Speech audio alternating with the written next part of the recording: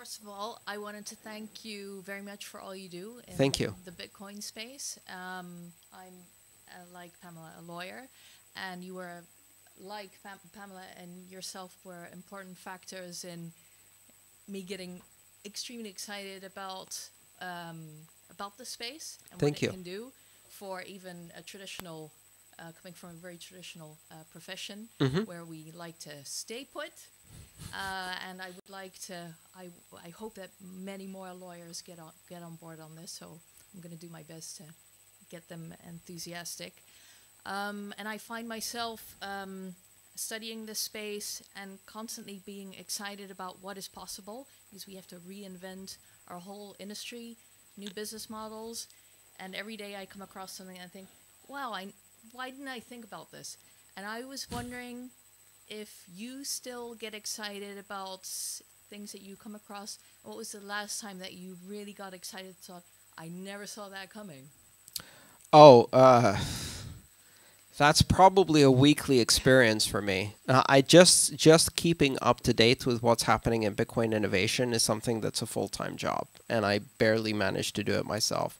I'm very excited about some of the new technologies. Obviously, payment channels and Lightning Network we were talking about today. I don't think people realize how deep this technology is and how transformational it can be yet.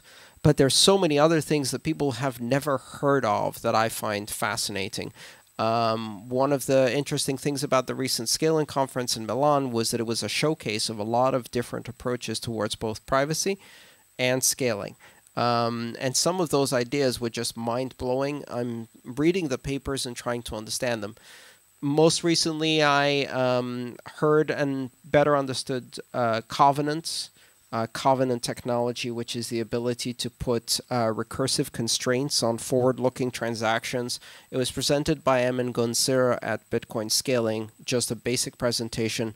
You have to read the white paper to understand it better. This is still fascinating technology. You can say this UTXO is locked in time, but also the transaction that spends it has to spend this much to this output and has to have a multi-sig or has to have a time lock, and then the transaction that spends that also has to have a time lock, so you can chain things into the future.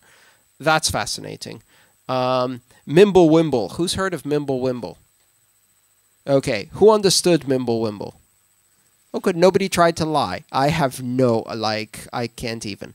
MimbleWimble is an application of elliptic curve mathematics to a chain that allows you to do radical pruning, extreme scalability, and extreme privacy all in one chain. It was dropped onto an IRC channel as an encrypted Tor link by someone who used the French name for Voldemort from the Harry Potter books, who we have no idea who it is. So when I say that Bitcoin is an incubator for black swans, that's what I mean. Like, you think everything's going along normally and some completely anonymous person drops a piece of just mind-blowing science, and the entire community goes, what? What the? We're still trying to understand it.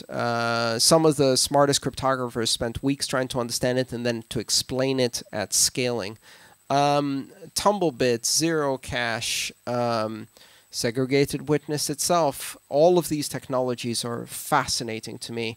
And again, one of the things that I've appreciated about Bitcoin is we have this high-level debate that everybody's getting all focused on about the block size, etc. And what that's missing is that underneath, in the development community, the innovation has been accelerating for the last 2 years. And the stuff that's coming out, it's going to take 2 or 3 years to be in your wallet, but it will blow your mind.